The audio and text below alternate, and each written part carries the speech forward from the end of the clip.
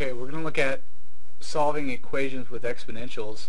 You need to isolate the exponential, and then you use logs to undo it, and then you solve. So in our first example, what is an exponential? Well, it's a number to a power. So here's the exponential in this problem. It's already isolated, so I will take the log of both sides. Or sorry, I prefer ln. If you remember, I like to use ln because it's 2 letters and as opposed to 3 letters in the word log. It's less to write. So I'm going to take the ln of both sides. So now on the left side we apply the logarithm law that tells me that I can move the exponent here down to the front.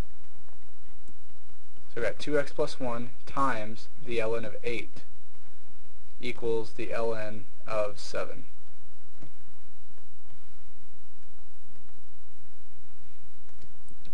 Then I need to solve for x, so one way to do that might be to divide both sides by this number ln of 8.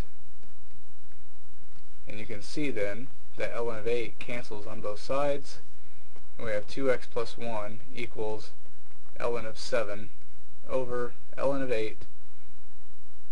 Now we subtract 1,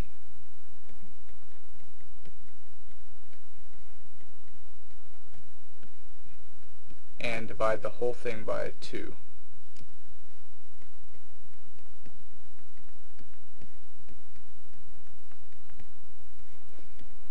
The directions tell us to round it to 4 decimal places, so we will do that in the calculator. And we see that x is approximately negative 0.0321.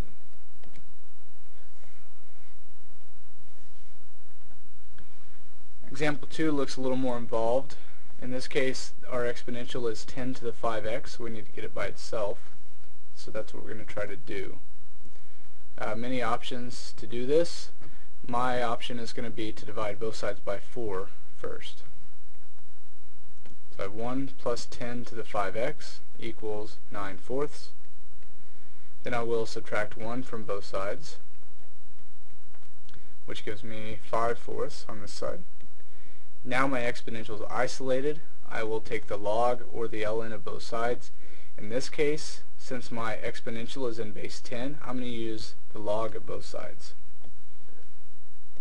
You could use the ln and apply your logarithm law as we did in the previous example. Whenever I do this, the reason using log base 10 on an exponential of base 10 is on this side you just get 5x. And over here you've got log of 5/4. And finally divide both sides by 5. So you've got log of 5/4 divided by 5. So x is approximately 0.0194.